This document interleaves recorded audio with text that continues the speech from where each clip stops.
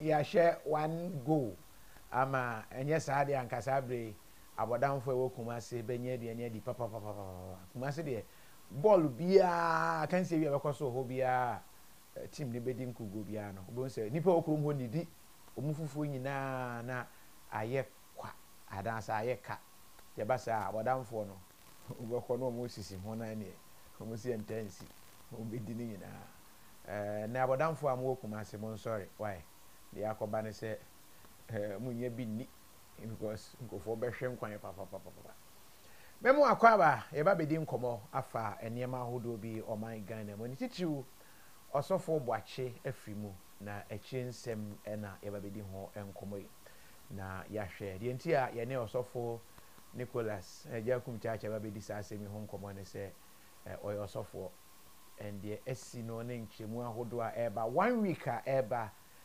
ebesi bosumi ya wiye no yese ya brasema oba no emma 1 week no ase ebi o tietie mu kra yese se ban free manhia ebisi efri ahimfie ebisi efri ha ehon se bebre ebedi ho enkomo eninti ye mu akwaba nemum true green foods we eye bra ye yide ma o high no afrim de aka na ye de yadru de aka na ye de niam ahodo bebre na ke se we no ye o party bi wo ho a enye fine sa ena fufuo bankutuo za afini nuanom nyina eye but the party bi wo ho a enye ma o ena ma o se na sugar level no cost condition starchy part no they go too much carbohydrate we hunu se enye and true green foods for aye fufuo bankutuo za afia ba koko ni nyina special a omo yi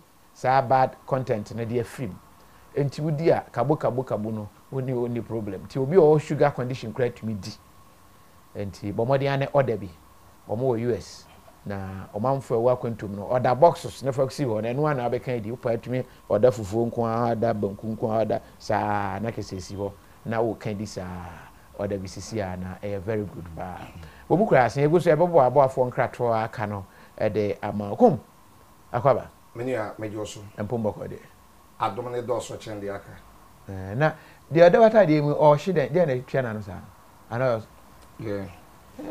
side ho no why ase bombo krati bi kura no ana se me dey shamenti me ho cross so dan komo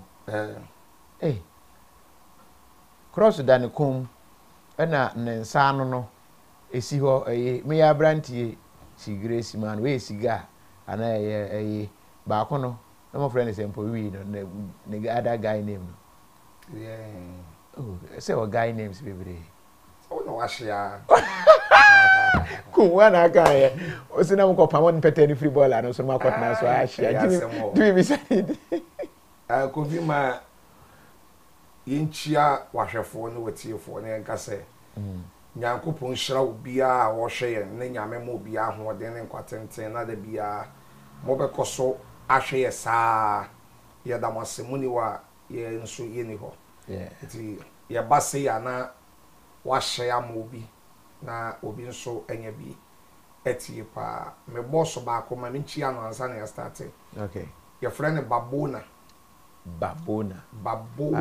filling station. Thank you. Oh, okay. Or Kaswa. Your friend baby Wija Junction.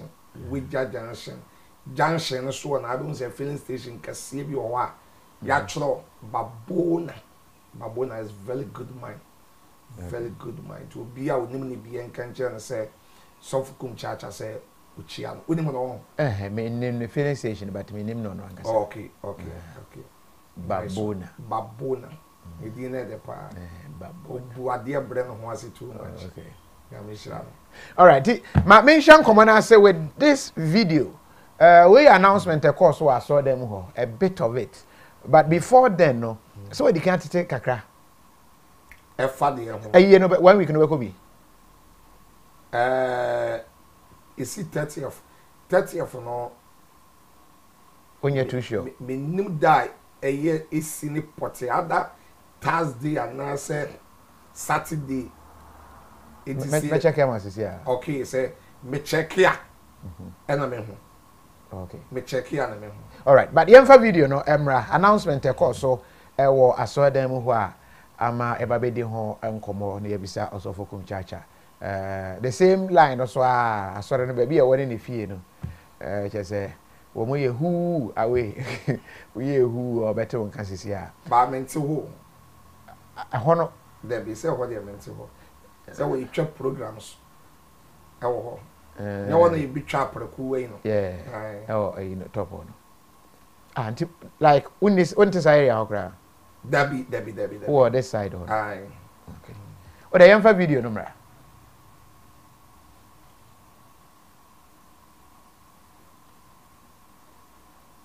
Atoto sa but yempese ohye bebre bam se na munim se de papa boachete efese kaje wonti ye bibia na ye de sa adwene na ato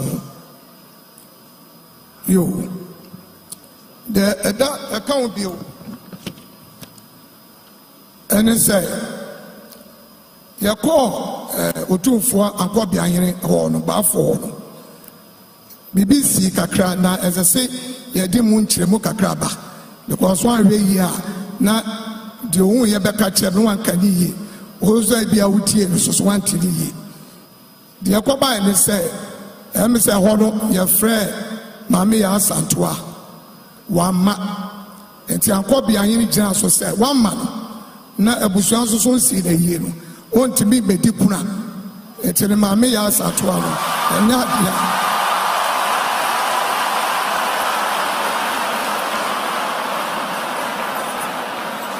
anya dia obetimi aba 1 week nase mesram sa decision we no free yan asafo mpanifo free eye abusua yan nyina akohia abusua asafo ne ma also yenya tiase atonsa fred wama so wamfa reason bi amre nana tinana ejina so ena ode ebu asamro etina dia nana akwabia hene eka ni yede abetomani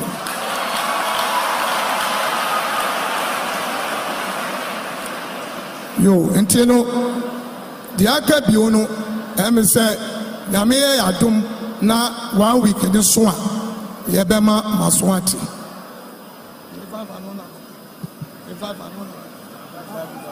okay yo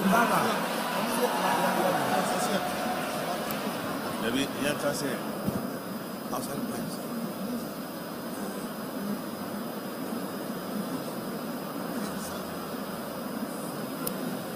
atoto sa but yempese ohye bebre bam se na munim se de papa boachete efese kaje wonti ye bibia na ye de sa adwene na ato yo the account bio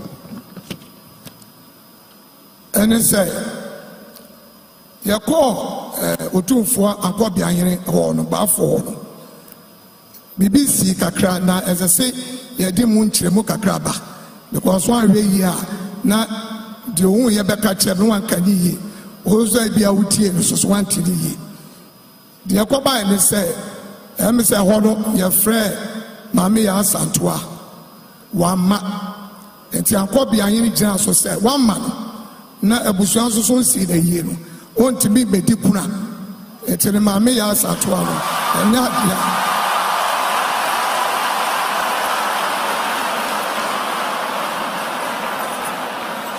anya dia obetimi aba 1 week nase mesram sa decision we no free yan asafo mpanifo free eye abusua yan nyina akohia abusua asafo ne ma also yenya tiase atonsa fred wama so wamfa reason bi amre nana tinana ejina so ena ode ebu asamro etina dia nana akwabia hene eka ni yede abetomani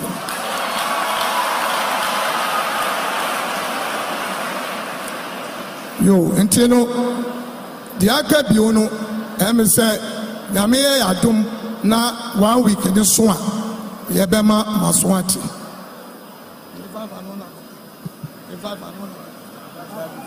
okay yo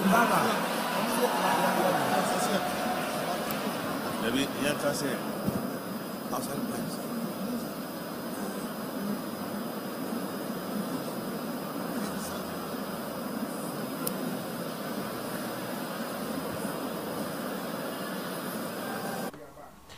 Enti asafo mpanimfo ensem a wo mode aba no se ankobia hene otumfo ankobia hene wo mo se wo moto but oba na ye fe ya asantoa because o mo se ya asantoa omma oba no ye mfre ne ya asantoa ba wo se wo hwe video bi a na papa no yale no yeah na ekona a maame no ne edes ni bi nya kasa ewu sika ho a maame ni pija akonwa akodi dinchi eda ba akoko wochi no eno na ema papa no de ne yade kura ba out ebe kasa ya o se maame nani edente se ya asantoa na ma edi no koda ne sosa ena ayese ya aka ho na aka ho.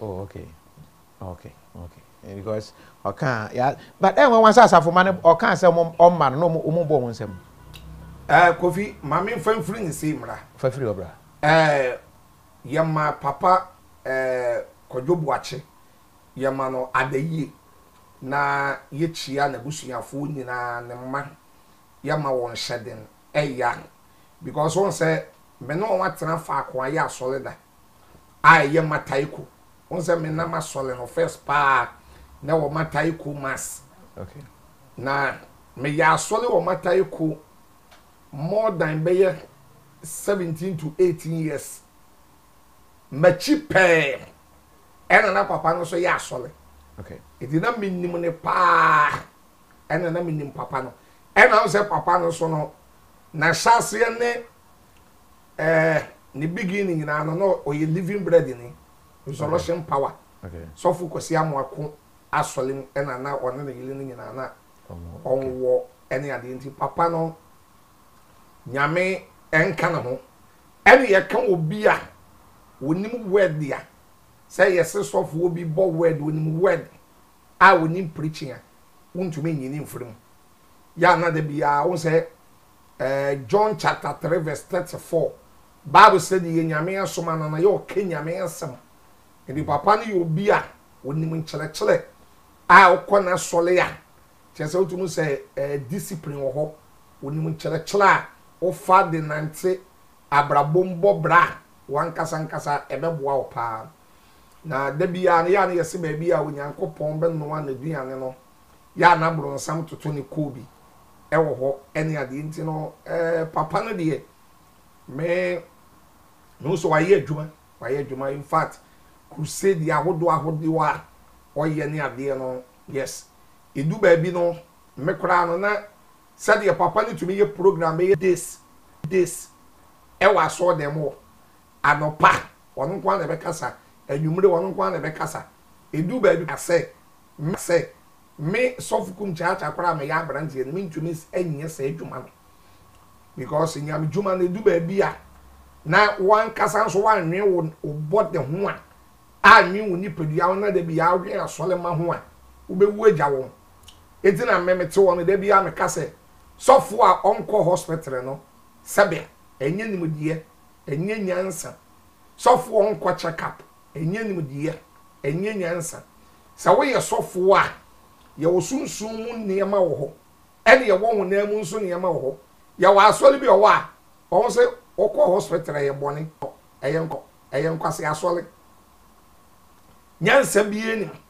ye wo asole bi wo a ye se ye enuma duro adan a wo yale a Yesu na ntap ne man tapia na sofo akotu 1 Peter 2:24 ne man tapia ene bejo nkwa abesa wo yade ya asole bi o nko hospital ye numa duru tole no metumi akase nyansa nim oye kristonia wo yale ya the can go to hospital ko hospital first no mo kwa when you say mo a lot of them apart from asari be mponi yesi mo jamum na mate se omom enye Jehovah for yeah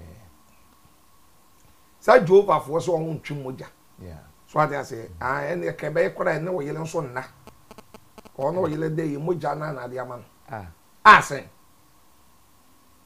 asen sa Kofi Adoma wotuwi na minua no na wo yale na wuwu na du mejensi na wo bre na wuwu na menu moja hia na doctor asa mentwi moja enye wo nkwa na so fukum cha asa mentwi moja enye na asole ya mekọ no ye ntwi moja na mehwe na Kofi Adoma wuwa me ye widini yes Bible so obi ni wodo kese asinse so de ne kra eto wo mani nua ade na unua kwa amanim ekọ ha na ntumi mwa nyamesum we Genesis chapter 1 to Revelation chapter 22 Bible no end no e kan nyina bom ye odo Galatians chapter 5 verse 14 e wo ho 1 Corinthians 13:1 Paul say me de nipa ne abofo techele makasa na me ni do amensa hwe sa wo do obi a wo hwe se wo ngu sa wo do obi a wo je ne nkwa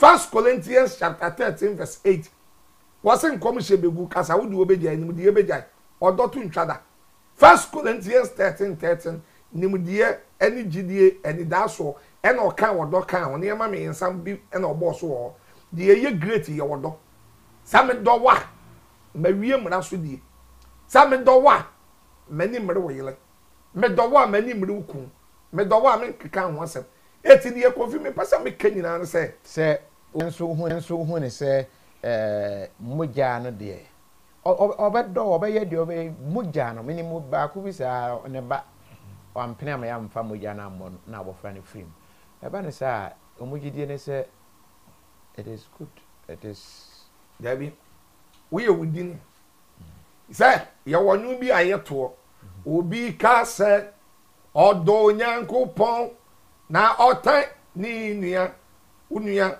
a woto na wotan no otan ne sen me bre me hunu amane me wu untime nyame 1 John 4:20 obi ka so odo nyame na otan ni wetrofo eti nyame sum nyina ye wodo eti utwi moja ade ma unua a wo wu awo wa amane mu a okwa ahokyere mu a Kofi anya bone ye nshira aye nshira pa no kora ka choron sa wuntwi moja ma obi na so utwi moja ma obi na ye bone de ya ene wo yele na ene ukun na sa wo no yele da eye moja ena de amano eye bone eti do have sex kwara sa ne yama wo nyina nyamesom no enje nkwa ba the empesa make cases so say as a believer any software be a try so be check up more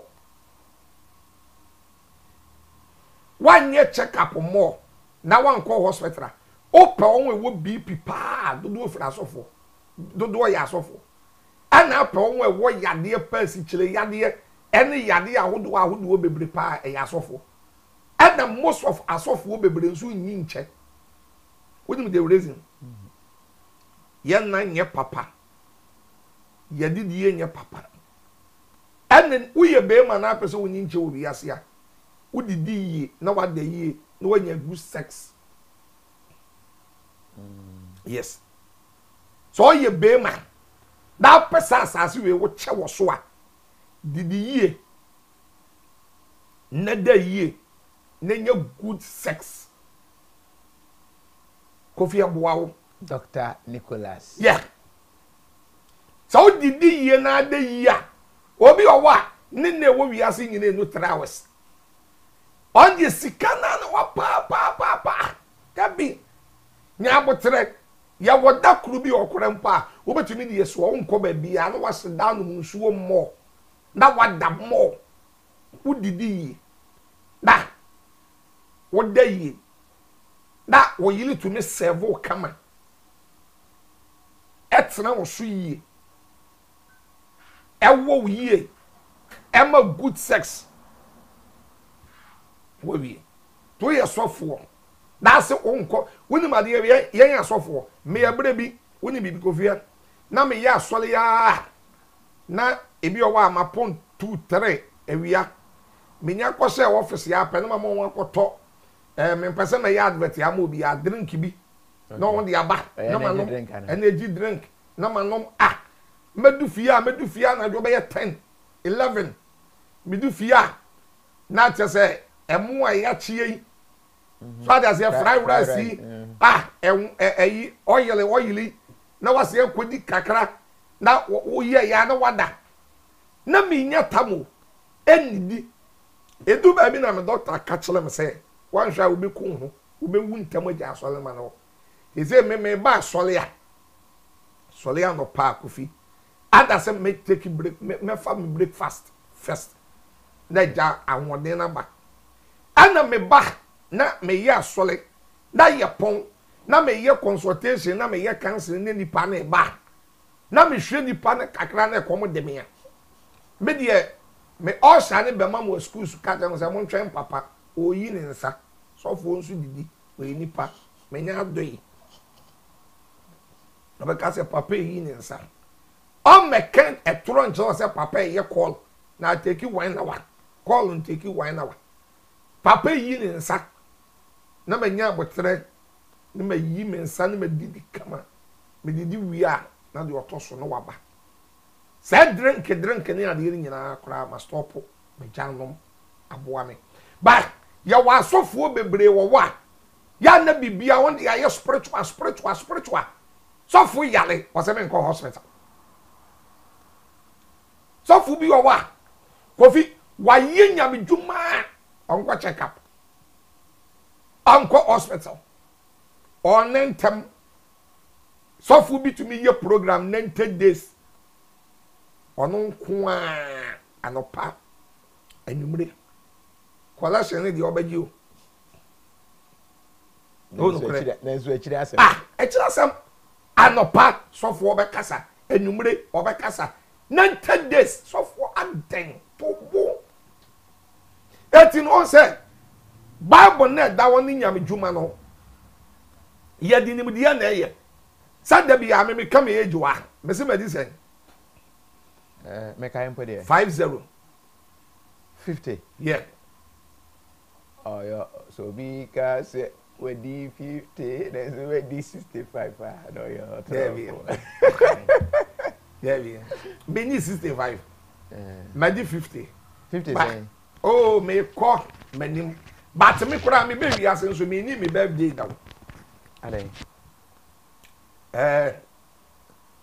Wiase ni ama mienu bi o wa wotaye nso wiase a wo nche no wu. Ene de. Birthday me should me ni bi da. But me di baako. Otadi me ntan ni me ni bi da. Otadi birthday de bi a obi a no de ope ba me de me ni bi da. Ba ni ama mienu bi o wa me mpane ye.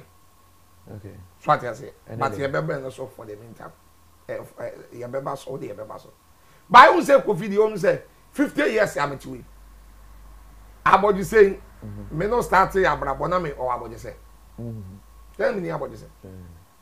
So say Rollins, ya papa Rollins na me jam abodi say. Na me ko ni fie ko yi ekosra no a say me hwe na abodi say na na e kama pa ne ade. Enti da wu yi ma me ka say me nyi bi. Ene me ja bepem by this time.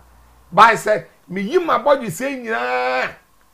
Na me cat was say me di 45 years I be dey. Me ni me be I look baby face. Yeah. E ya hwe yi. And I won say me ha no. One say me share la course wa. One say ijinem.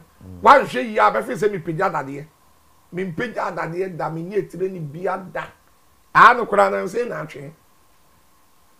Eti nyame dwuma ye yusu nimdie na eye won say bible ne kura ka say nimdie a me man ni ntime man yela the lack of knowledge my people perish.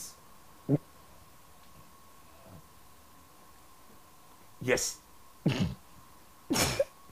On say KOFI say nimdie ni mu a so fu bi to me twa 40 days fasting dry fasting and we Moses Dabio, me 40 days fasting, 50 days fasting, me nidi. Dabio, that me ya from the court, me ya from the court. Can Ukraine Russia for abu? 40 days fasting, dry fasting. KOFI, me sadi and me nya tamonye. Me ya fasting no. But ya 3 days. Say 6 to 6 ya 3 days na my. Say ya dry fast na 3 days na my.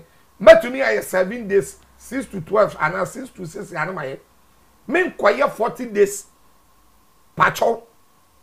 That 40 days me se me ni di nsuo nko ana me no.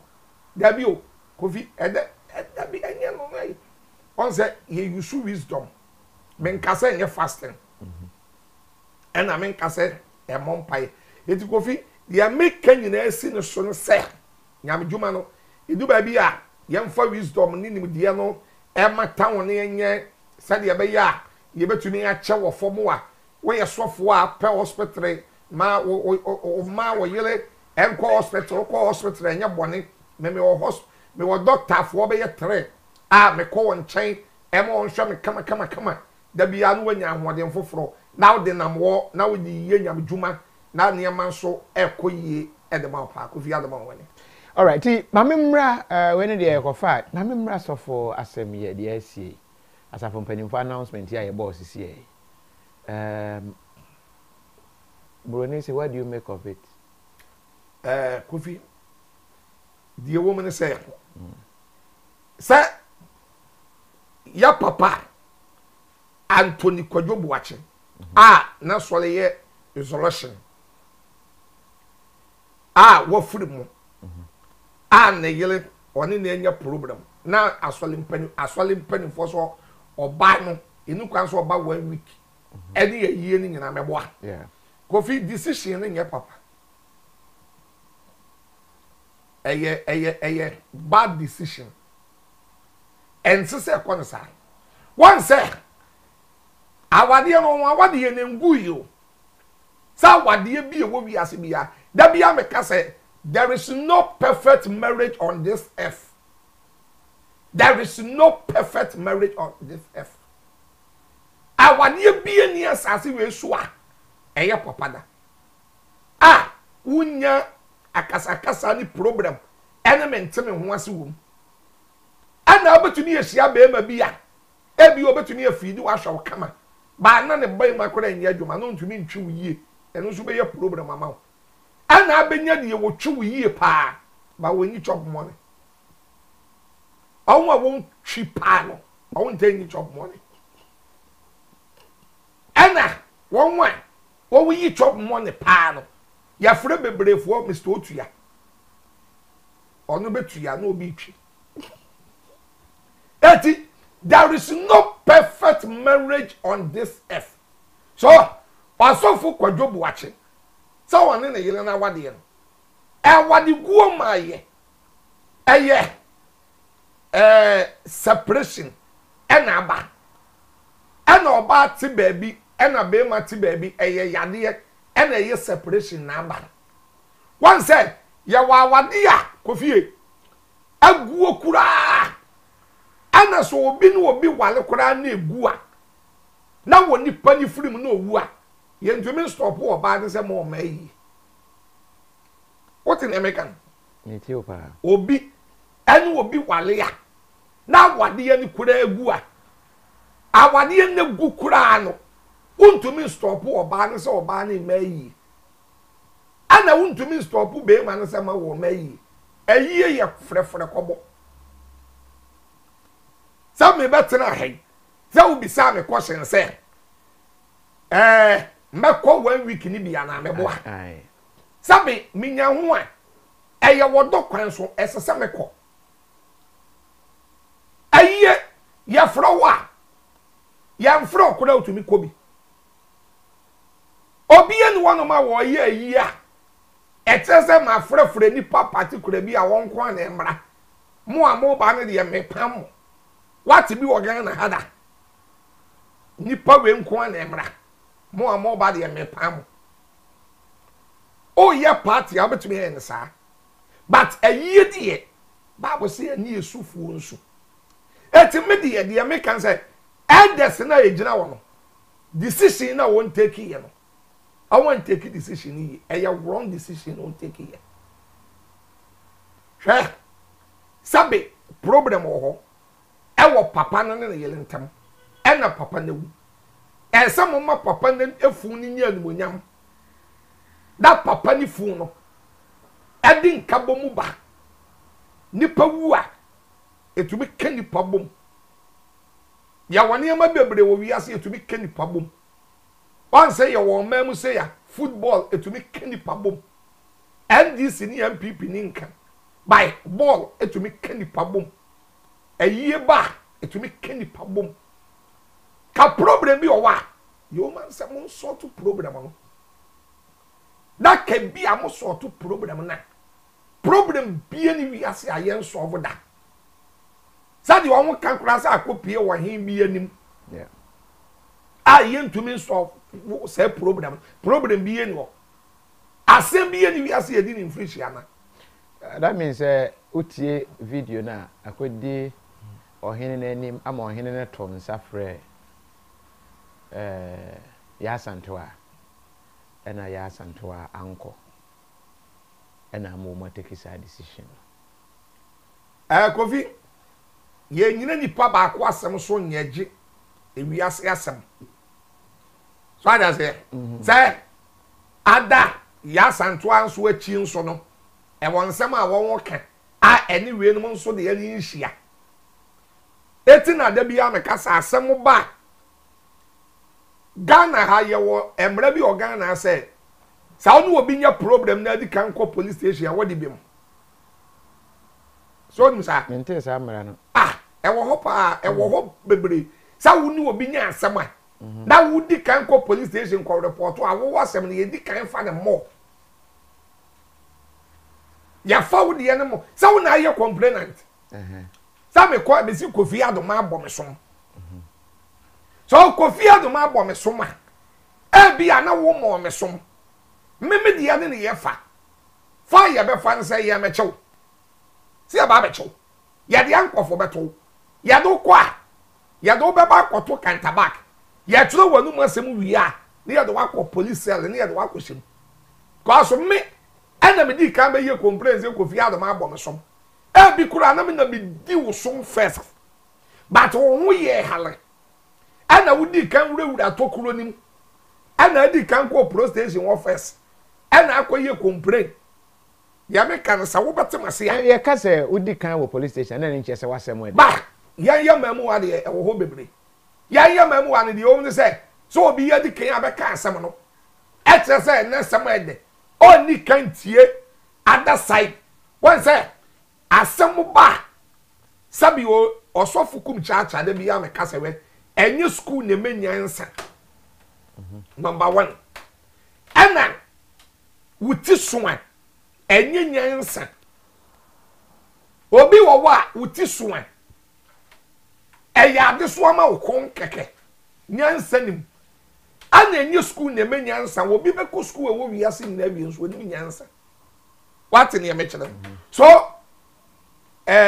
asole mpanifo na abekon wo de what maame nanum asem there be on when they are the only video I circulate here I think maame ne kire hawa asole no yes asole no oba we say me nko oba asole I nti ode that is etino anti na make say obi entie maame nanum asem no ankyere say se wo gi won de ne di by force say yes ya frɛ maame no wa himfie na wa ama but then nwanwa sɛ na asafo mane bɔ mo nsɛm ho no na won sɛ ade nti a na asafo mane bɔ won nsɛm no problem ho problem ho no sɛ wo hwa tama na papa ne yade a wa yade nyina no na sɛ maame no ɛne elders ne asafo mane bi so fight menteme ho ase akasa ne ade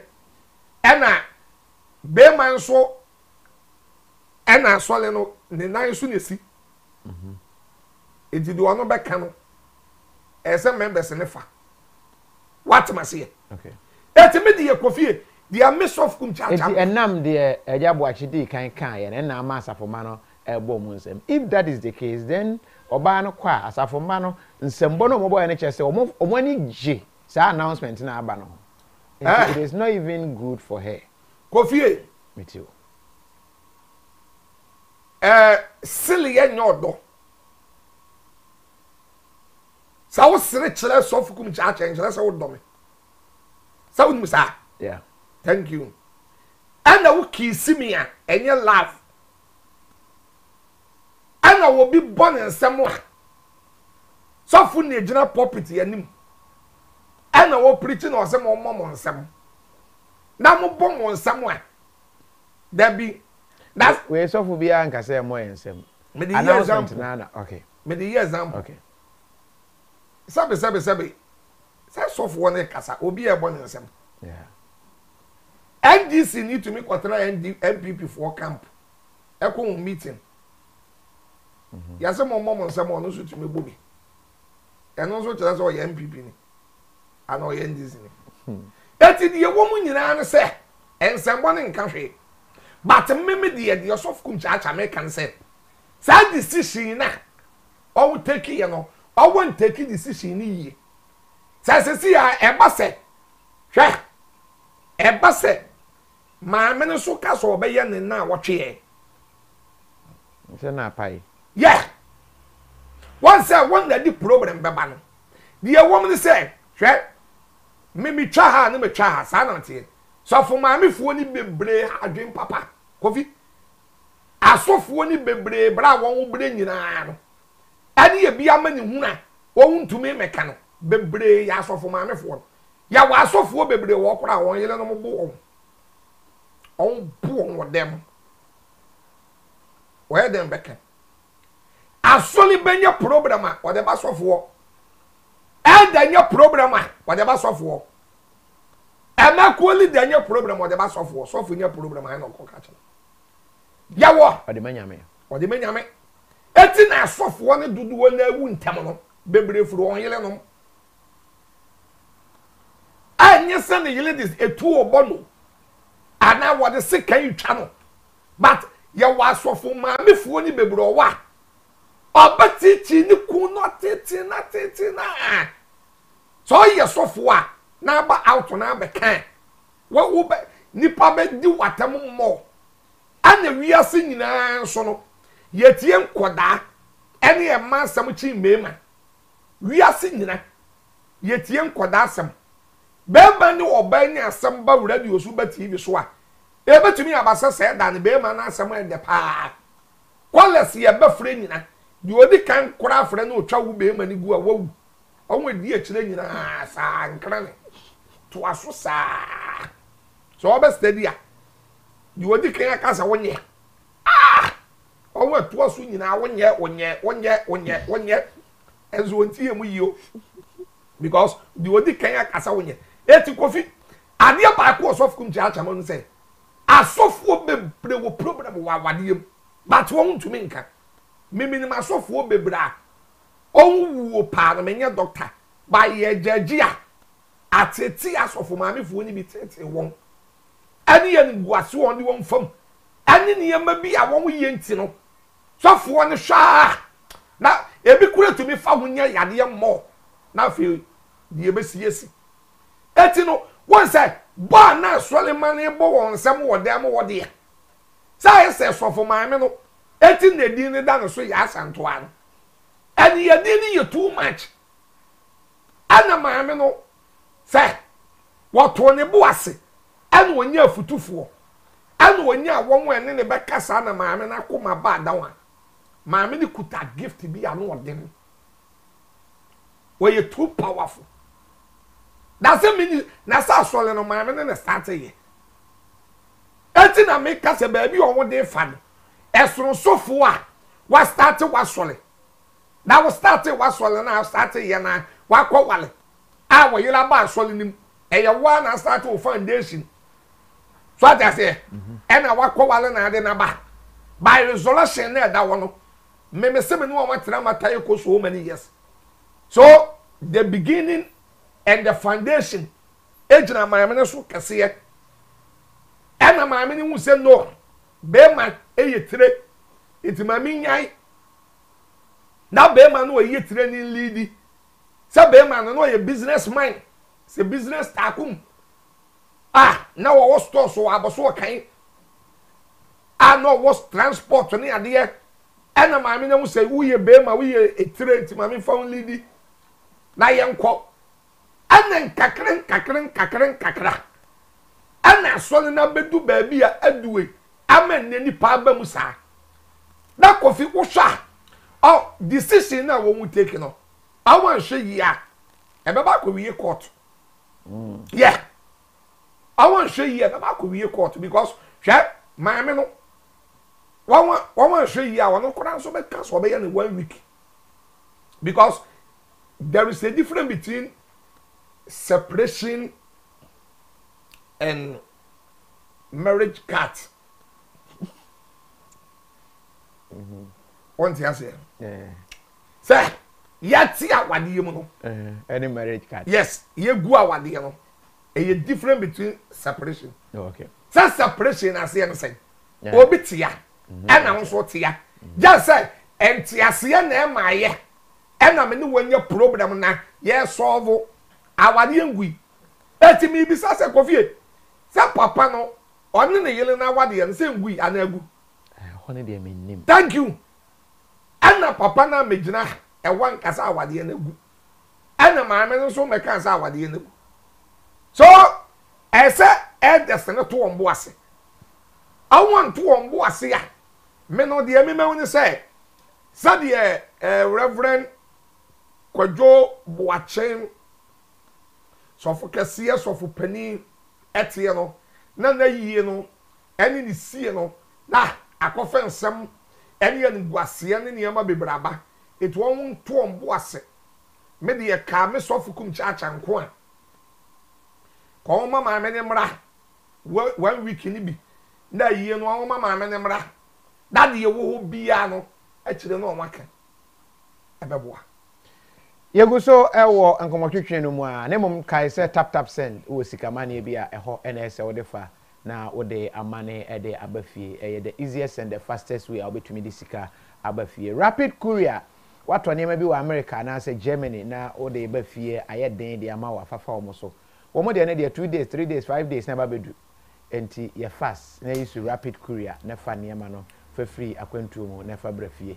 e very very fast ye pa Malata African Market ewo New York Bronx ehọ na Ghana nuane nyina eguo Ghana nuane adwasuo kase pa eno no ko ho pe Ghana bibia ba ire kura obenya bi wo ho import through green foods ana meka wasemi ukọ ho a obenya bi wo ho na watumi ato and enti go there and buy some and solar Italian solar technology opese ofi ho hyiren abra woni ECG for any manzun bia no a eno ene Italian solar technology omo de nyema bi abbo dan so ewia na ebo na charge battery na esan power fi ho edu anwumra na switch to batteries na power fi ho na de a chi na chese da bia wodanka ne musa abra ontua light bill bia ye ne sa bia na wo company kese ohia bigger capacity eni omoni nkomo omba be ya ma na watua just 15% the aka no na omo spread e de ama over 5 years na watua ne kakra enti ye ne sa fa mame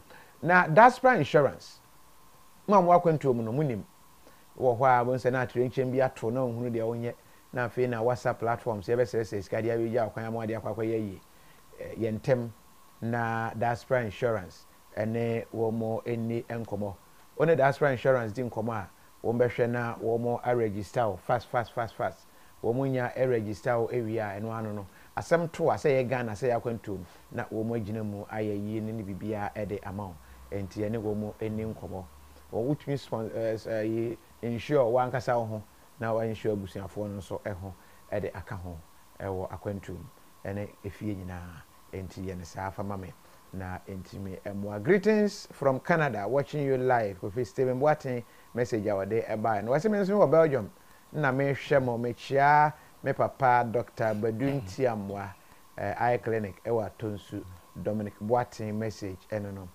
say imagine nipa eteko bebrebe na obi atua 5 cities ekora esika kese ekuse o asore ma na ho no na ubu hu akonta se we tua was it banned by who how far with your presidential ambition any free RS ho and what they by was greetings to you from is it Nyanyano Kakraba Millennium City okay senior PK ya je so ya da sepa Muhammad say amen Muhammad minima de kora o ka ho amen no ebia betumi akyire mu a na mahu amen no baby a ye tumi de amen nani akyire was say they should allow her to attend her husband's 1 week observation. Patricia Boakye message no prophetess Israel say yes, they should allow her okay. Was say all pastors defender any KUMCHACHA will defend us of when na for soon no. Was say Kofi please tell Prophet KUMCHACHA I will vote for him. Trump Jr. messenger where they ever na jemfi kwesi boatin say all sharing and a NASCO collection so or say all sharing. The woman had the calling obanana of freno ebana so guessing Kofi nyaba. Augustine call no na pick ya na say one pick is alcohol no calling no. Was say next president of Ghana your friend Trump Jr. and woman KUMCHACHA Francis ano and we say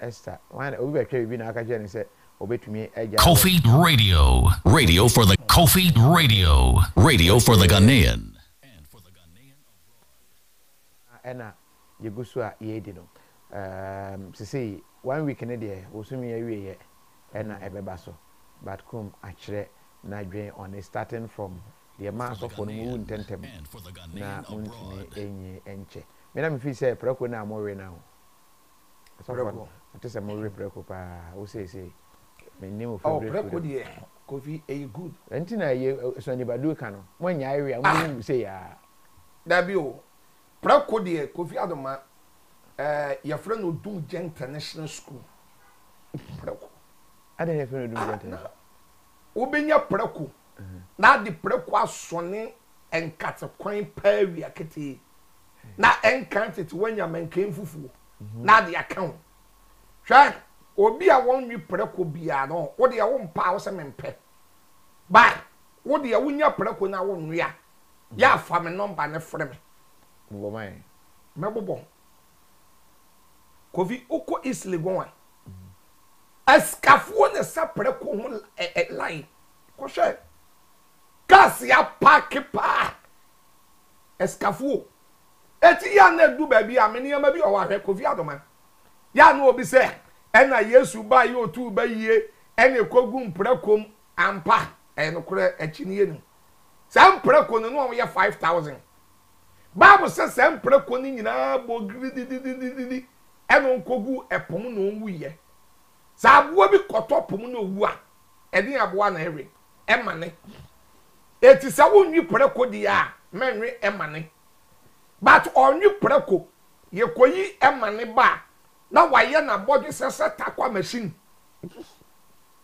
emane di wawe onwi preko nso owi obeyele asia kwa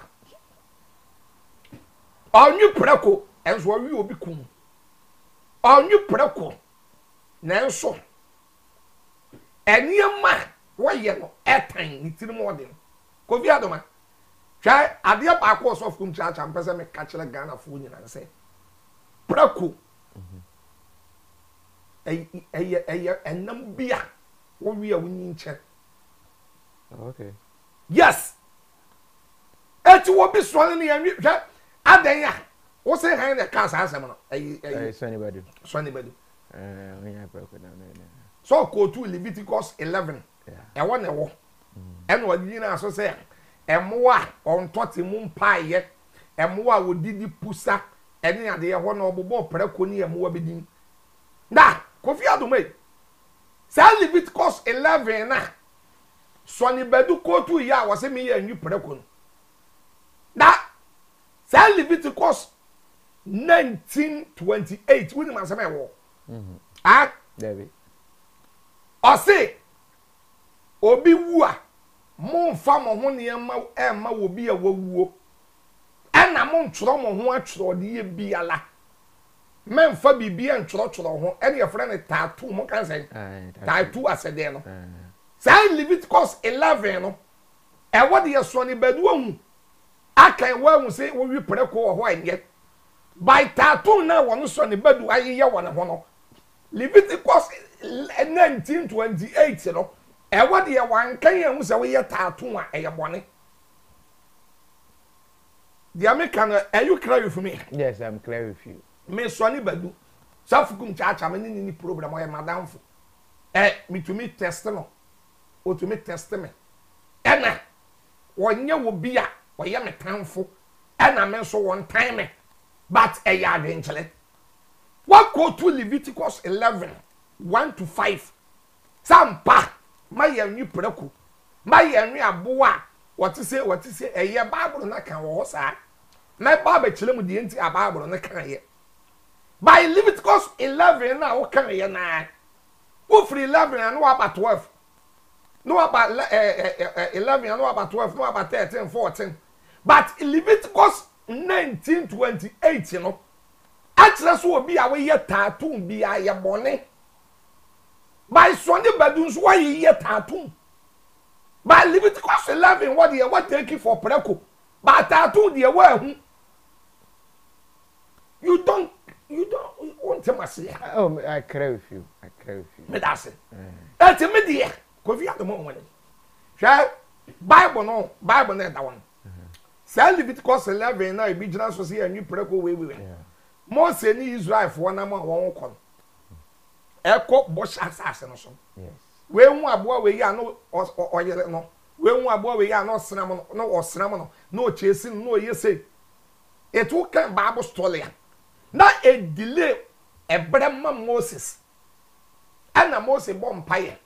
And they would have to catch the Moses away. Some one Israel for chase one. Leviticus 11. Me the amamo catch on some one. It ya no the one the won't chase in the beam. Ebra won't go do Bosch assassin so no. Go free Leviticus 1 no about Deuteronomy. Tamon kodu Bosch assassin so no. So can Deuteronomy chapter 12 verse 15. Afe when yamena catch the Israel for say. And then be a mokra condon afe mun kuonwe. Mun kum won. So free Leviticus 1. Not numbers. Not numbers. And then what about Deuteronomy? Me pacho. Circuit court.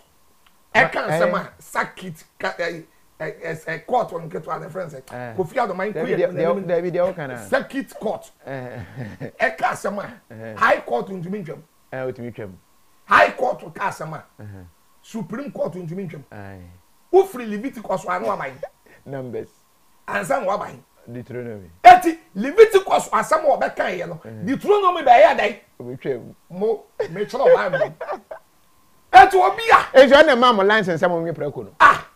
Deuteronomy the oye no. Ah, Deuteronomy 12:15 no. Was say Satam no one could do Bosch assassin no so. Satam a won nam kwan so a won ko.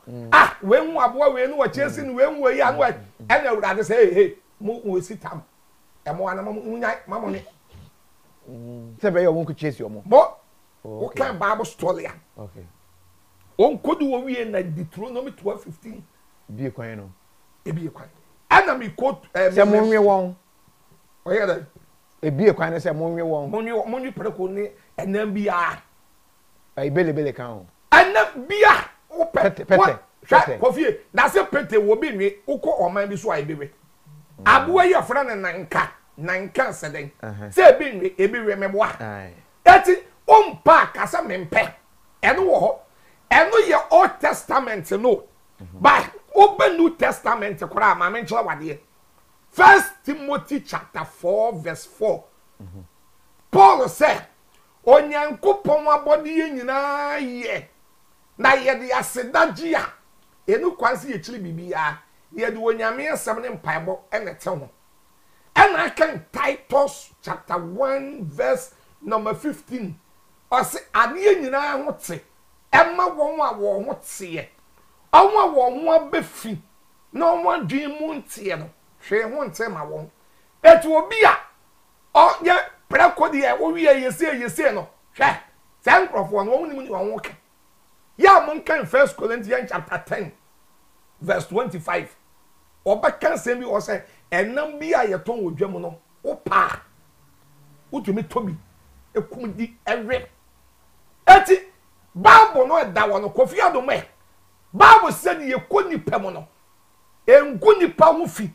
na de free nipa mu eba na edai egu nipa mfi wasi de ekɔ nipa mu no Mark chapter 7 18 19 20 21 de ekɔ nipa mu no engu nipa mfi preko ngu nipa mfi ya akrantie ya wasɔre bi hono ma akɔ a enkyerɛkyerɛ tantantan ya wasɔre bi okora akɔ a ɛna wo ben sha asomade na wo ba bi owo a wonam a nanim dendendin se fufu kusa unuku na ma difference wo enim na wo bai nanim dendende ɛna me de asɔre a mekɔ ɛna soma ya wo meto mo ɛna ye sha asomade na asɔre a mekɔ ɛna nyame ka kyerɛ Moses sɛ onyi ni na mu mpaboa asɔre a mekɔ ye mfa mpaboa nkɔ double kona hyesu hwa KOFI double shoe mame ka asɛm kyerɛ wo di tu jema wo bransa de kwa double shoe double kona hye mpaboa na da asɔre a mekɔ na mpaboa adanya nyame ka kyerɛ Moses wo wasɔre no wo declare sɛ mo hye mpaboa I don't have problem. But men from Moses the ma ye example. Say ye the Moses the ma ye example there. Isaiah when you make catch the prophet Isaiah wodi for Isaiah say all mo naked. Ma won say support akoda. No fan preach 3 years. And then also for the all mo naked. Me be gina na mabon naked na ma de gina so a. Ka KOFI adoma ka ma na ehwe no ba hwa me. Ah! What was hwa me? Enkombe pa, enkombe we no. Thank you. Daka. O ade achi obi enkasa me ye wakire. Makire. But when you make catch Isaiah. Isaiah 23 eba say Isaiah mo naked in preach 3 years Isaiah ye. Etiniti ye ma me kire Bible wa. Ye wa Bible no mu asem bi wa. Nyame tumi catch le nipakuo. Ana bi o tumi catch le individual.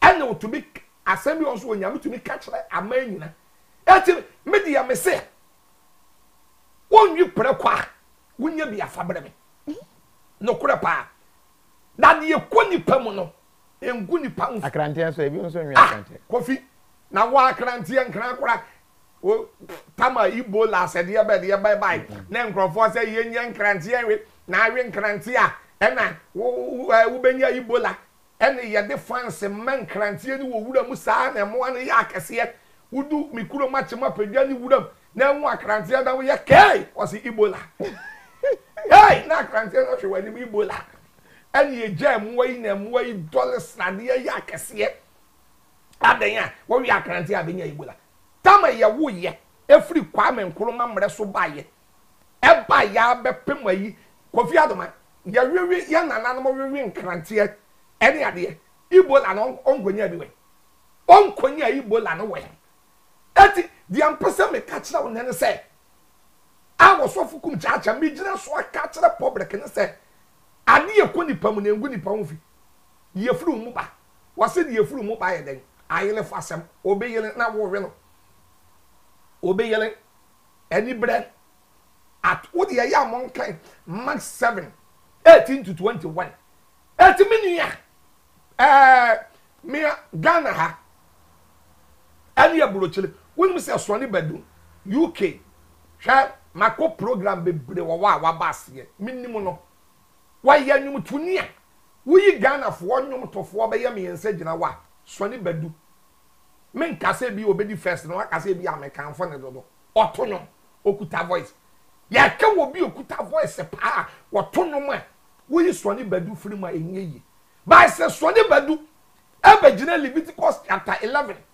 akasami ya nyu preko na awi preko ya bone ne ya nyu preko a ya sone badu nkan Leviticus 19:28 ebe cho se we ya taton ya bone etia ne eno kura ekotia ne mo eni wonya taton no onwi preko sone badu nya taton no wonya taton no taton no wonya no onwi preko eno mo ye good KOFI adoma because when you say adia ba kwa soft KUMCHACHA Americans and say 1 Corinthians 3:16 say you are the temple of God. When you pedua no mu say na ena urade be say it will be saying tattoo we ya wo say ni pedua so all the semina Paul ho oba bi owa na be ma bi owa wotumi pon nanim ko na nachi aye tum sa bole ga konfem na wa pon nanim ko nachi tum sa domi bridge ase na wa pon nanim ko nachi tum Fanta face kaka kola body wo wia na wa bo rasta ni nani ba ko kata na oba ha wo oba nyina wo rasta ni nani ba ko kata na so obi oba rasta ya kata nani ba ko egusu sabe se we na yi abegua na nani ba ko kata so ada se na oba ya woni ma bi owa no eno so enye dia so bo rasta na nani ba ko kata no men kasa nye but wo sie so won ye kama wo ba bia sie no ho ama na ho ye fe kama but wo ye boro so a ena ya na ekoye bone wo ye boro so a okay won so ba bi wo wa aise sebe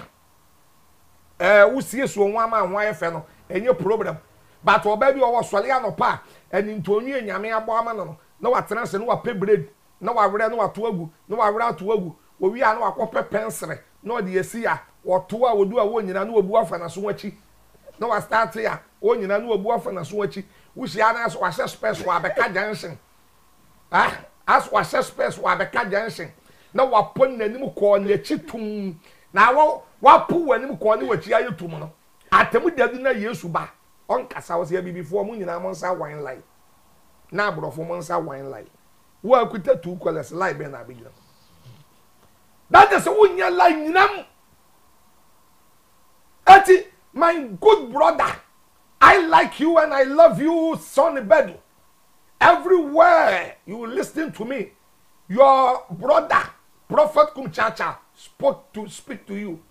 So I don't hate you. I like your song. So if you sing, my spirit is flow. I like you too much. You are a good man.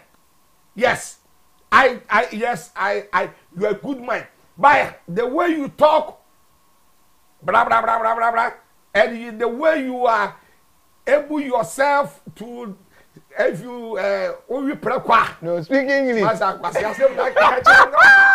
cabrofon in the back coming guy. Say, "Uni a cabrofon, but they speak English." Till what the papa, you begin at your brofu ya make a me was a baby. Also to us speak English. I teach my yeah, towing car. My car teach my member, and then I won't check me. We can also speak English. Speak the English. How do you speak English? So, okay, communicate. This is very funny, but do better was some can. That is only when you're Ghanaian. And they were our canon, I guess, I flow in a level. Yeah, but also, I tried my best. Yes, because. So, you say we shouldn't eat what? Pork. The pork is good. Okay. The Sonny Bedu say that the pork is evil meat. No, the pork is rich meat from East Legon. Yeah, I tell you the truth, Kofi Adoma. Yeah, if you go to East Legon, you see the different cars. This car, mention the name to me. The car, my senior brother, despite brought it. G-Wagon. No. The blue car last Bugatti. Okay. So if you go to East Legon, you see Bugattis and the big cars and the rich peoples. If you go and see the rich peoples go and join the queue to go and buy the pork, you see the pork is rich people's meat. So if you are stay in Atlanta, Georgia, Sonny Bedu, and you speak and if you eat pork, you are sin. The pork is not sin. The sin is you are going to chop obi you could do obi. Oh,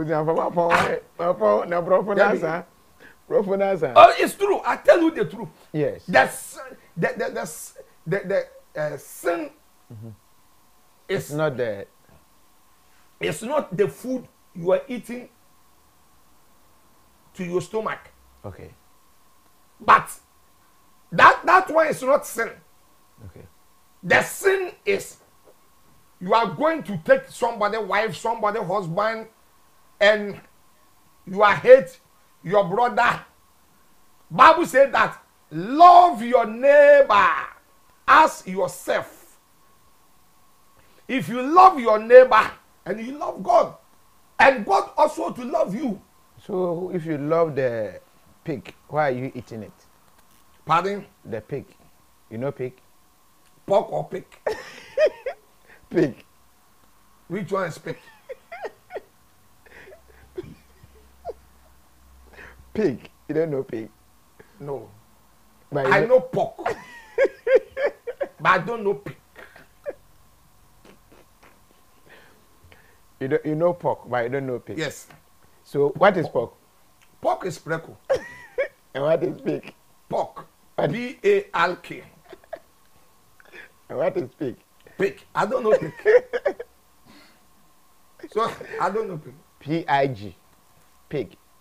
P-I-G. I-G. Pig. Yes. I don't know. You don't know. So you pick call. You say pick. That no. Listen. I'm listening. There is a difference between pick and pork. Okay. So which one you are explaining? I'm explaining pig and pork. I say me, I like pork. I don't like pig. So if somebody say pig, somebody call you, and you are delaying your phone, and somebody tells you pig.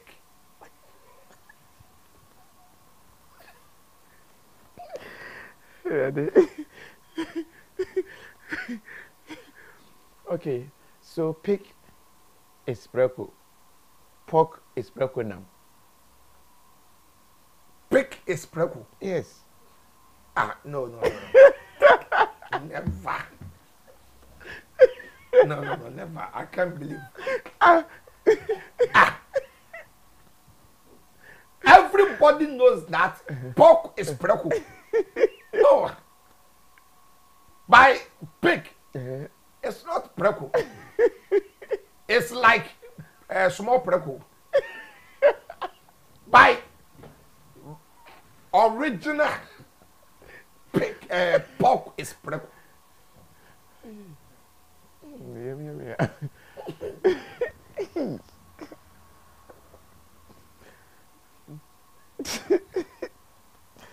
You like pork, but you don't like pig. Oh, there. Okay. Oh, the coffee. Yes, anybody do the banana. You knew you can. Oh, Sunday dear. One time I was say, oh, Sunday where you good. Who say, Tama, you we no, apreku we no. In fact, I go ye bi wa ye kura de ba. Ebusuane side no. Yeah. And the man who say Sunday bedu dear, we good. Forgiving for that, and no to one, oh, where you good. Yeah. Bye. Preko some dear. Dabi. Me adia bema me ni Sunday bedu en your program your preko. Sha. Preko. Obi a 2 days me man you preko kura na no keka me. Preko odum international. Ne srade ya nkoa tumi kofi jai. Preko srade. Enu nkoa tumi ma moja 1 year. Hey, Me na me catch no. preko sade. Yeah. Eti ya wonkrofo bebrowa. Ade enti aya wo chiri we na menyi preko na ya wonkrofo bebrowa. On Johnny Okot. Ebi Johnny a Freemason. And ebi Johnny what do you call it? The Akikan. Eti o Johnny ya wonkrofo bi owa. Enye minu ya sone na mekan. Yeah. Enye minu ya sone na mekan, but mekan for sa obi owa. Wa Johnny bibi no. Yetumi chiri ni bibi. Okay. Echi chiri ni bibi ene ade. But Kofi Adoma preko die. Me obi biye na no kale me say preko ye bayinama. Da preko ye bayinama na akokwa nam de ye otwenam. Owi akokwa onwi preko. Dabi. Wo de wo mpa. Wo se mempe. But obi akono de no ye mama ye na awi prekwa na ye bayinam na awi prekwa na benya bayiye na ye me wi preko free me kwalabre me pem ne Kofi Adoma bayiye me kofa we bayiye we ba ya de niam bi won say bibifo no ayi brofo we m kan say ayi guilty conscious na ya de niam bi ewurawura nkrofo tirim ni ade sa dabi ya waniam bi o wa ye nyin free ni patirim ye mo nkwan no onwe preko ya me ye kwan ya wi preko de obi bia de wanu be si preko so pa se free na ko be ye preko sem na ya nwi preko na masa wo se ni pa na nkasa menim de ye nyambe yo dabi jamma mi na jani ya nwi preko wo de ya wo mpa kasa wo mpa on famro wonye preko na wo nwi amese fa bre me number na ye 0542 515128 unya preko na onwe unya preko na nwi afabrem 0542 515128 wo bi se baabi a preko didi yenye e wonte na baabi odwan didi e woye baabi a ponchi didi e wudi na chi baabi a ponchi didi e wudi na chi ya wadie bi owa ena me de Bible na show wa kire wo ne ma no. So don't talk say preko media me so osofu KUMCHACHA obi a wonye preko a won we no de fa me number 0542 5151 bm 28 0542 515128 fa breme na me nto say de wi preko na preko na mo no Kofi Adoma e da chi na bia wi ase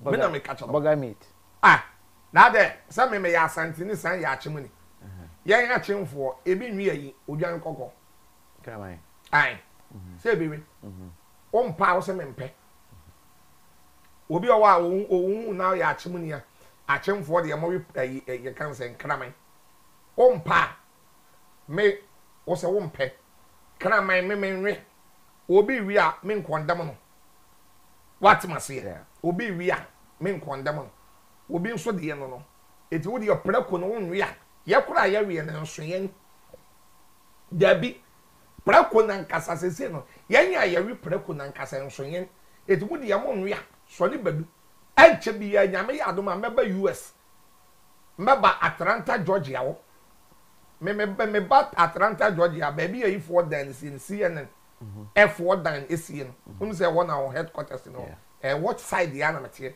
me fro me nu be hia wo ya me brother wo ye minua so ne badu me bom nsem ma wo bibiam wo ye giver wo ye obi a wo bu ade bro ho ase wo nyomo to de wiase nyina age watom A1 but me srew so ne badu so on pese me nu nya problem aja preko ho asem ka masrew pa me di nyame di srew obi onim so ne badu bia nka nya nsem srew wo nya preko ho asem ka. Okay, so ne badu simple information and say don't talk about pork. You can talk about pig. I say.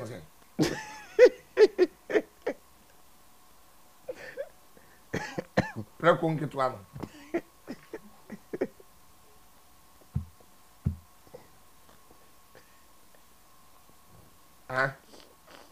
Preko nketwa ndo tu meka ho asem. Agase ndem ho nka ho asem. Wa asem a okenye. Ebi se ko ya po. Dem point. Dem point. Ya po. Ku wo adofo bi abechia o ma achia o ne yem po. Mami chia me ni asofo kase pani pa wo UK. Your friend Jesus Abrantie. Nyame hira no. Na ewrade nya kase pa Jesus Abrantie. Na me chia Reverend Dr. Isaac Owusubempa. Reverend Dr. Isaac Owusubempa. Papa ba ko pen. Nyame hira wo. Obia onim Reverend Dr. Isaac Owusubempa no. Omompaye. Ya wo hira no. If say oye papa bi a nyame hyeda de ne dom Ghana fo. Ene ye wi ase nyina. Reverend Dr. Isaac Owusubempa. Ubenyi ache. Watamfu mum ne bebre. Watamfu nso be wu agyaw. Yes, because ukuta good heart. Your heart is true. Your heart is true. Reverend Dr. Isaac Owusubempa. You are a powerful man of God. And dynamic man of God, and favor man of God, and beautiful man of God. Everything you are this. What I say, and munyam kwama Reverend Dr. Isaac Owusubempa baby a wo bia Nyankopon hira nyame man kwatenten ade ba akwa ma wonu say hwe nyame de adoye wo hom ni giving amawo wo de yema wi ase enso ene nipa ni nkaye nipa ye boni afo nipa bebre wo wi aso ye boni afo na papa nyame hira wo nyame man kwatenten na wo ma woni nche na wo hira pa mini ye Jesus abrantie afri yi amwako yi Jesus abrantie ba ko pe sofo a wo bu ade bre no ho ase suro nyame do nyame hwa Jesus ewrade hira wo man kwatenten sofo mpanifo ni nyina nyame hira mo nyame mie bi kwan emfa emma mu nyina na nyame ma mo onyinche nyame boa 2024 mi gina mo enye se me se me komachi 2024 Prophet KUMCHACHA eye KPP Kum People's Party Montomaye na yamra yamesisa wo man no me kase sa monto a mo so fu KUMCHACHA monto mo so fu chilaboso sa monto a mame montie sa wo monto aba na mame at least ba wonto mo so fu chilaboso. Oh, okay. When we say 20 16 na to aba when we say so fu chilaboso mo ya de pa otoso 3 what also me ensa obe pension papa kwasi ndum ayale ganum nyina ana papa ya ne de wa hai ayi de esoro we top radio ne wo feso we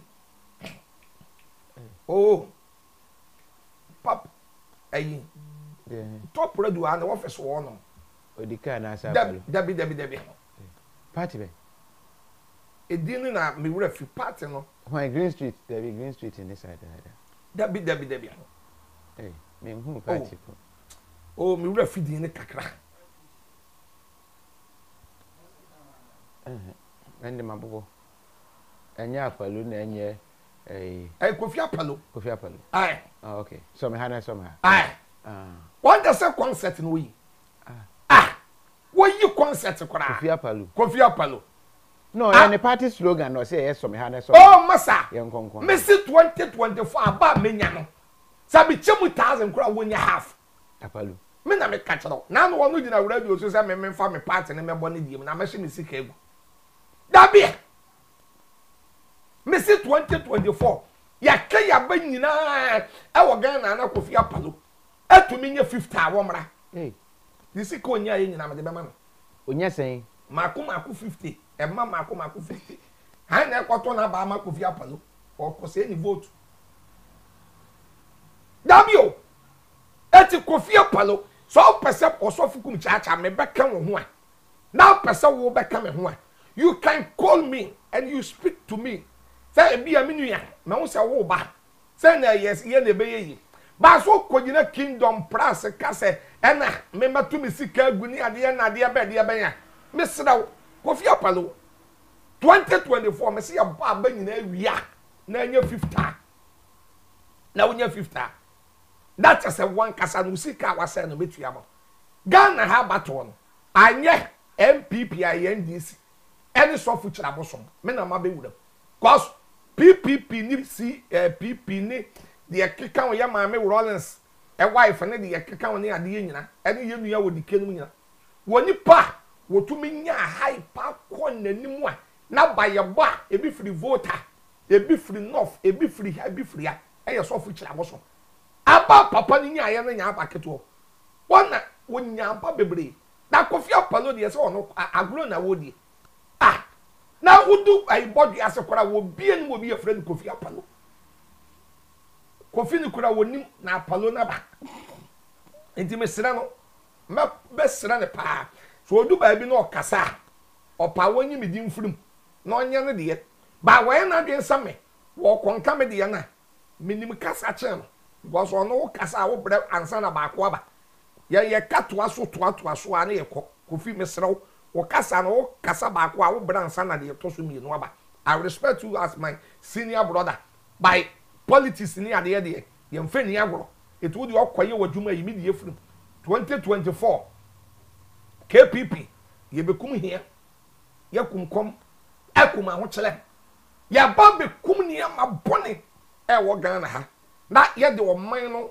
akonanim e be ye Ghana fo won say na the Ukraine president no anya comedian say wa be ye president ena Liberia president no anya footballer George Opongwa so wa be ye bibia to me see anything can happen it me back 2024 Ebrade Yadoma na nim say Kofi Adoma me de man you see party me division abai so can say me division ne ba ye nye ache ansa na ku be kokra afona be ye that time na akua don kono ne wienum kura ne ade na obi en start so the party ba eye me vision ton ade so de me no one nanti ache eti e ba ye nye ne na to da bi ana waka mo so ade say eti no electoral commission yamana kwaba say mra na wode be ba o pese wo ye ne ade a say party nketwa na wo na dwen say me Kofi Adoma me party na makura me gina independent no kura na me catch no say me party na makura me gina independent yeah Ghana for want to abema me da koya ya na de ba ko ye me yan say obi sole a e na so KUMCHACHA de on qualify so ye president me qualify say na wo kura wo to we qualify say wunya oyele wale so obo di wachi wo kura qualify say wunya aburo chile ko na wo han na qualify Ghana constitution na dan ya de man obi a wadi 40 years me wo 50 obi a won ko prison da me police station me na hoda what I say e wo criminal ayim and obi a na dwimu dawo me ma dwine mu dawo te sa America fo kwan e wo Minnesota na den de simi kwan o koka wase sofo na nte borofo ne ya de chechele wo man Korea North Korea go to South Korea Koshe say Korea president ka borofo a enye borofo ne ya de chechele wo man ya de borofo na chechele man aka o man ka abedu ba bi ya du enye borofo wo de borofo fo na be yo wo de ye yan ya mo fesi ya borofo nso no enye no mo de mo maye mra ya kura ne ya ba ye nwie sika no ya borofo nye no kura pa na kado yeti 2024 me de me party de Kofi Adoma re me sori ye me party na KPP matie no me ye nwo adwuma sa wonim na kasa na o take me party na won hwe ya na wo take me nso ko mani bre 2024 eye me ye se 2024 me da bia Ghana nipa me bompa ye da bia me bobi ma no eye president na nado dan kwa Akufo Addo onumunyamfo da bia me bompa ye ade ma president na nado dan kwa Akufo Addo sa urade ma ne kwatenten na o ma na hoden that 2024 7 January na nado dan kwa ebe hand over ede ama ni kurom ni ya chim ni ya prophet KUMCHACHA akase mo akwapa no kwafo gene to aso na ma be keka borofo a bibi ama etije ne to aso ne fa twi ko ne hwa de ebesie abetra ne makase safo no wante borofo who told you Kofi nyame shiraw o ja zoko ya da se ade comment no se ebe ano awusa fo yemfa wonsi ya na yenkraw ya pon enene penya hode yarewa na adokure nipa nya free didio me be shawe duane bia start bia carbohydrate no na so wakasa mo se wodidi akasa apomede ahode true green foods if you're not pokosi enumre ubetimi do want to true green foods nkwaso say enuane a we hear say wobedi na a preventing enyarewa bi say hypertension, diabetes, cholesterol, and all sorts of metabolic diseases, say stroke, cardiovascular diseases, cancer, and in a for and one need true green foods. A busu wo US ho pese wait so etikakra and now we maintain no kono true green foods na ebeye homa na ye fe didu obi afre 703 300 5039 and 703 670 3640. True green foods apomezin kwara chum. By this time, cry USA. Why? Oh, hello. My name is Carla Boss. The only boss. Wait, one is. People, when you see me like that, it's all about good news. Why? Because Tap Send is making life so easy and convenient for everybody. So, are you ready for the good news? Hello, come and tell us. Okay, thank you.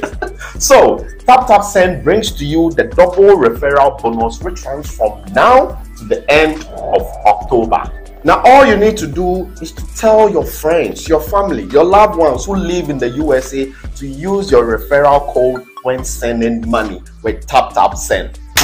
And they get an instant $10 free. Wait, and you that you are using your referral code, you are going to get double your referral bonus. Initially, if you're in Europe, you're supposed to get what, €5 for your referral bonus, but now it's a double promotion, so you're going to get €10 instantly. In Canada, it's also double, so that means 10 Canadian dollars. And if you're in the UK, as usual, you're supposed to get what, £5 for your referral bonus, but now it's double. So you're going to get what, £10 just for you. Let the people in the USA know what's going on with Tap Send. Let them use your referral code and they are going to get money, and you're also going to get money. Oh, but get to know that this promotion is only targeted for USA. So meaning, if you refer someone who lives outside USA, you won't receive any bonus. But also, if you are living in the USA, you can also participate in this promo by referring people within USA to use your referral code, which you can find on the app right here.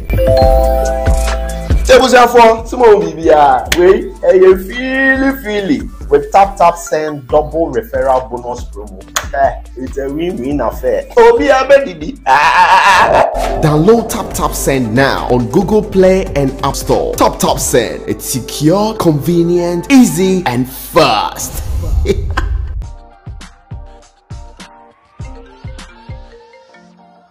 Hello, love. Gary, do you have Mommy's parcel for her big day? The shipping company says it will take 1 month. A month? Gary, use Rapid. Rapid? Rapid courier ships from the United States to Ghana and 9 other African countries within 3 to 5 days. Log on to rapidgroup.com, buy, ship to us, and we deliver right to your doorstep. That fast? Yes, that's Rapid for you. Can you sign this? I thought you only ordered Mommy's parcel. No, I ordered a few car parts too. Are you too busy to shop? We will shop for you. Rapid also has a luggage delivery service, so you can make that extra luggage and we will deliver at the lowest rate. Locate Rapid Courier on the Spinters Road off the Lekma Road. Rapid Courier, just shop, we deliver. Enjoy. Malata African market, and I'm Papa.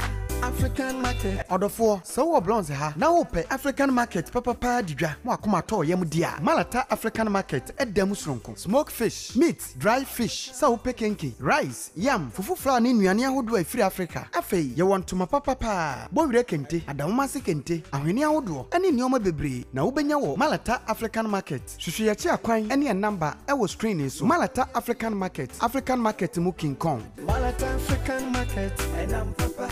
African market. African market. At Diaspora Insurance, we understand the importance of dignified send-offs within Ghanaian culture and traditions. We also understand that you want to avoid the double trauma of your family grieving and not having the financial support to cover funeral expenses when you're not around. With our Diaspora Funeral Cash Plan, you can now cover yourself or your family in Ghana or abroad. With no medicals required, we'll accept you if you are under 75 years. Visit our website today or call us to complete a simple form in under 5 minutes. With Diaspora Insurance,